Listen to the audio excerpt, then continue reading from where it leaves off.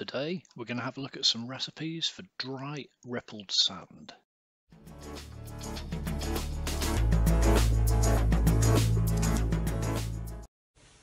Okay, so we've got three colours here. We've got titanium white, we've got yellow ochre, and we've got some raw umber. The raw umber, it's not really worth putting out onto the palette, just you're going to need so little of that, but just so that you can see what's going on, I have added it. Now the first colour, starting straight in the middle here, is roughly 50-50 yellow ochre and the titanium white. There's your starter for 10. Yellow ochre is a fabulous colour, definitely one to invest in a half decent quality tube of. It's always series 1 for the artist quality stuff. Lots of variations on the theme, but yeah, as a landscape colour, incredibly useful. So yeah, that's pretty close. Now the next one, and I've said this a fair few times now, you mix your colours into the white, because if you do it the other way around you can end up having to put more and more and more white in, and you end up with just way too much. You end up with a massive pile of colour that you're not going to use, totally waste all of your white. So just gradually add it in. Let's say we're not a million miles away there. I'm happy with that.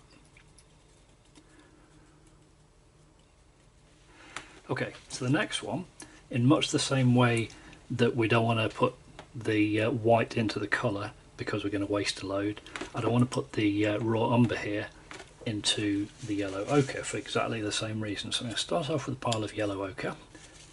It's a lovely colour itself. Now that's just a little bit too orange. So what we're going to do here, using a very, very dark colour and a tiny bit of that dark colour, is we're just going to bring it down a little, just cool it off very, very slightly. Use a little bit more. Again, add it gradually, you can always put more in, you can't take it back out. I'd say we're getting there.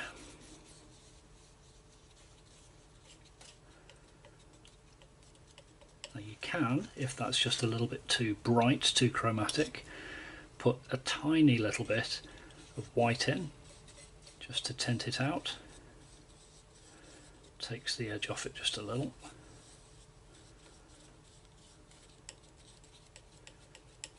Yeah, I think we're there.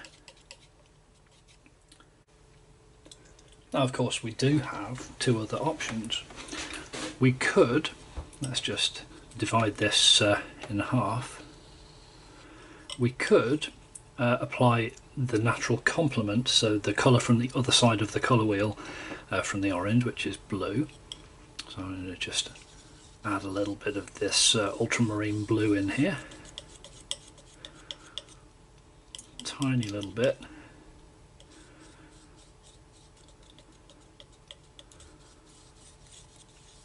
Again, this is going to, if the colour is way too bright, too chromatic, this is going to knock it towards the middle of the colour wheel. This is going to make it a grey.